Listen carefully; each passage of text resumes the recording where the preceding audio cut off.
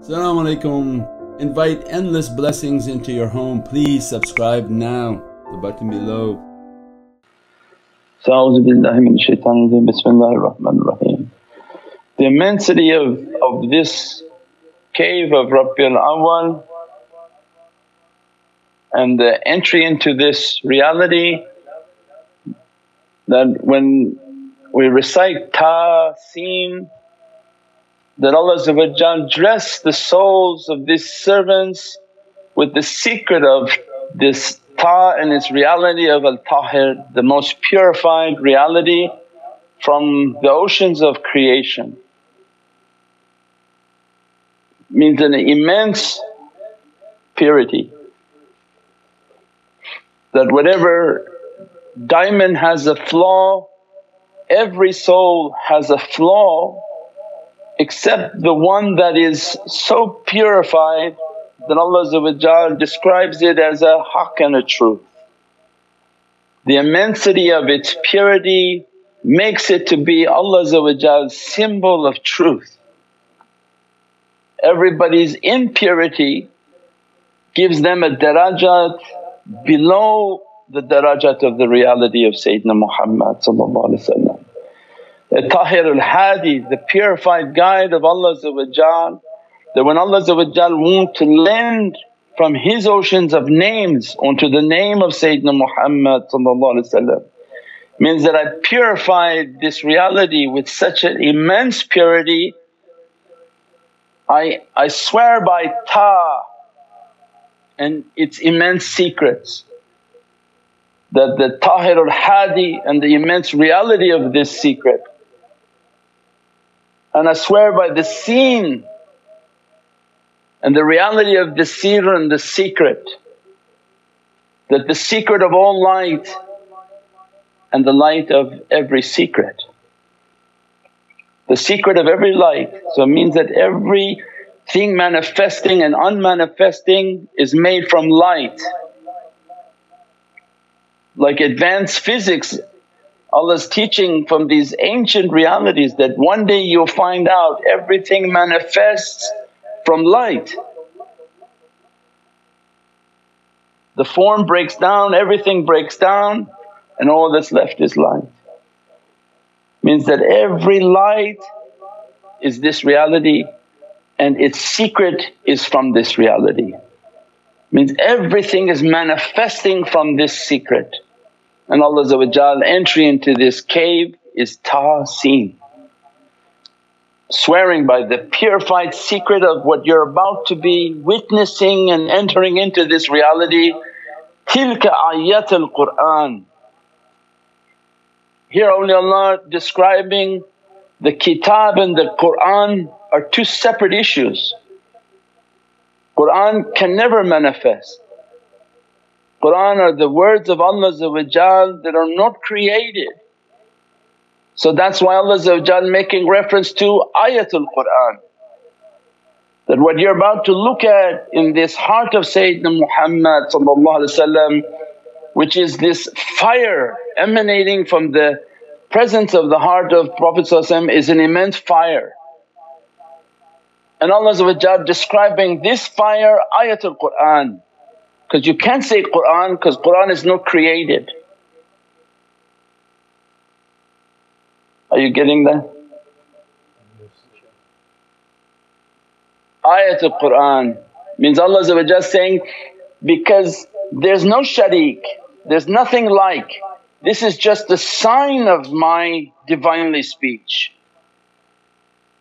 Because nothing can manifest, nothing can hold that reality.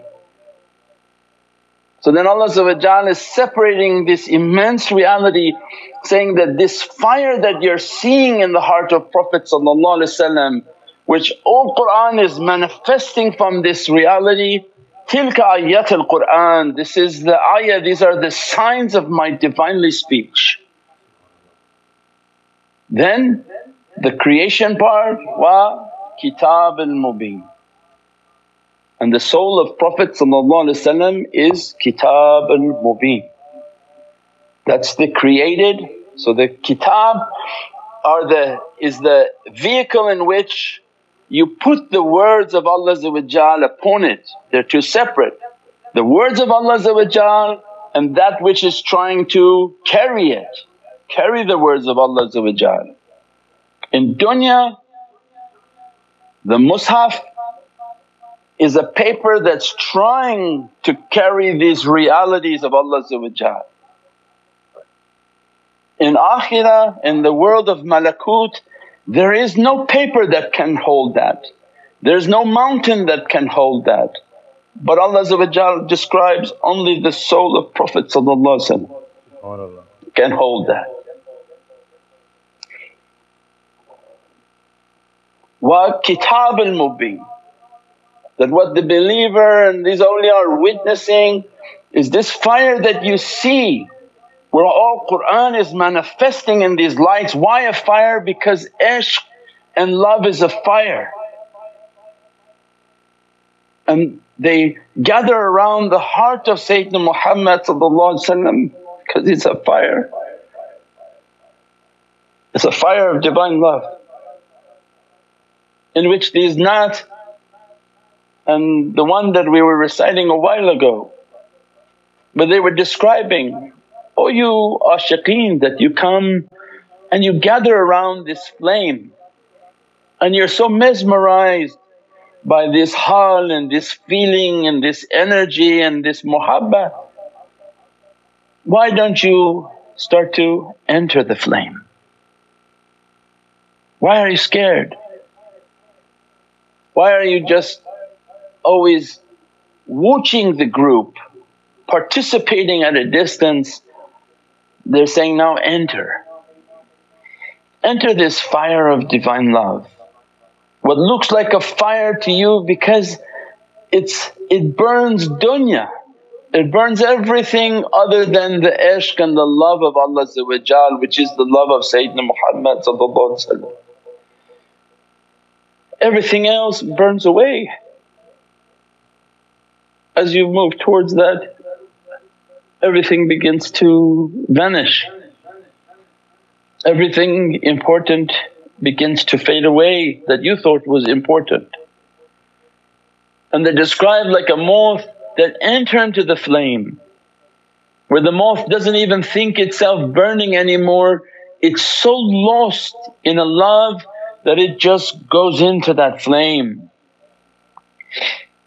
It doesn't worry that what's going to happen with this, what's going to happen with my things, what's going to happen with this, all the worries of dunya, that if I should enter and I go and I go into that immense love of Sayyidina Muhammad, what will happen to everything? The moth doesn't even think anymore, it's so lost in the love, it enters into that flame. Tilka Aayaatul Qur-aan. That's what Allah is describing with this ta'seem. These souls enter and they're mesmerized by Aayaatul Qur-aan. Ayatun min ayatullah. These are the signs of Allah's signs, that when their souls are entering into that love and into that ishq, they're lost in it. That's why it's a fire that it burns everything other than it.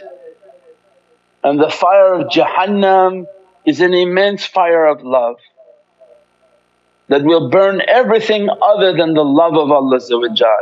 That's why if you have a love for Allah, Allah described, you'll be on a couch reclining, on a couch, on an arsh, on a chair, means that when you have that love already everything else has burned away. What is there to then burn, and what is it that you feel? You feel the immense love of Allah. And for people who don't have that love and they put all their love on their dunya and their material world, everything that they built upon of their belief of the material world, of course this fire looks frightening. It's going to burn away all their material desires and everything that they had built up of what they thought was important. And ashiqeen are teaching, no, come to this ishq, come to this love, come to this fire and let it to catch you. Because if you come close enough to the fire it begins to dress you and begin to enter into your heart, where your heart becomes a flame and you become somebody who's caught on fire. They're lit. When they're lit they heat up, and the immensity of that fire is mirroring onto their heart.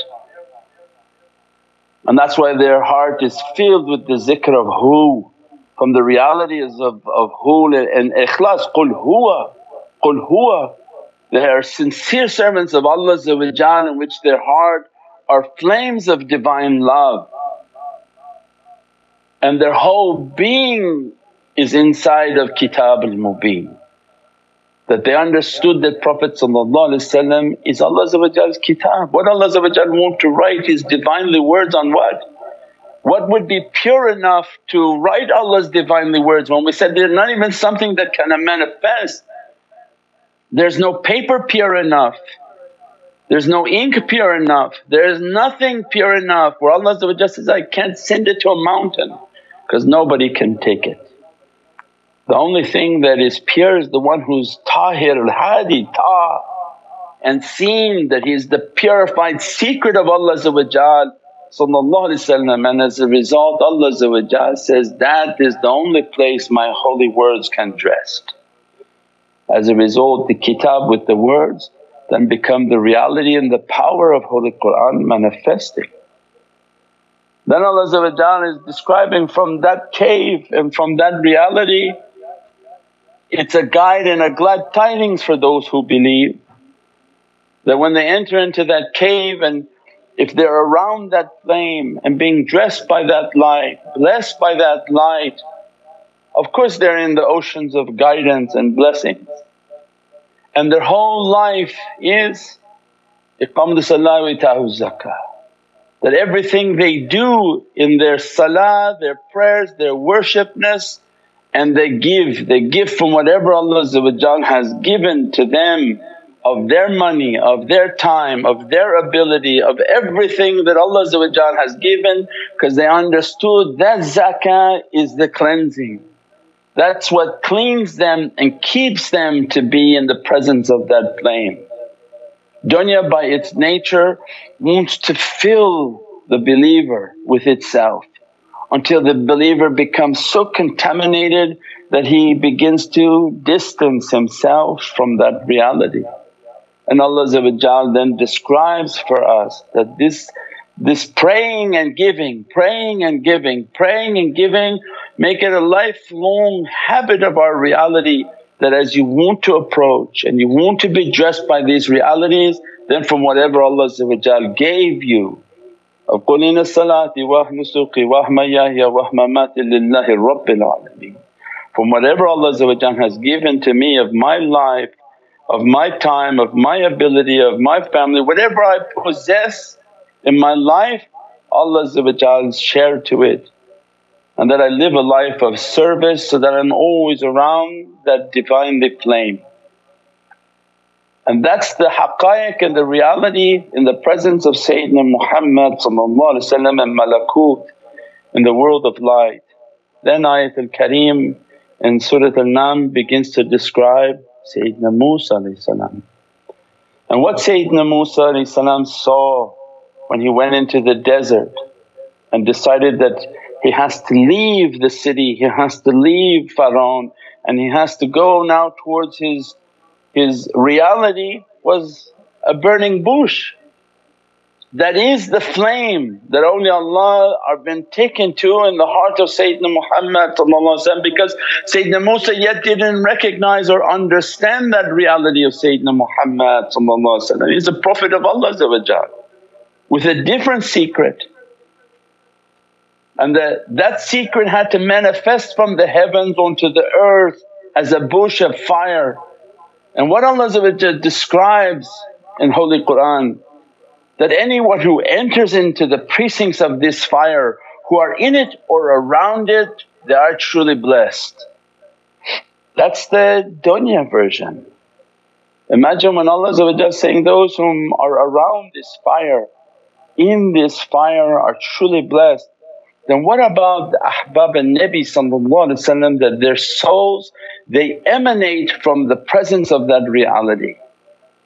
The Prophet's soul is the reality of that bush that Nabi Musa was witnessing and later began to seek that reality. I want to see you Ya Rabbi, I want to enter in the marifah of that reality.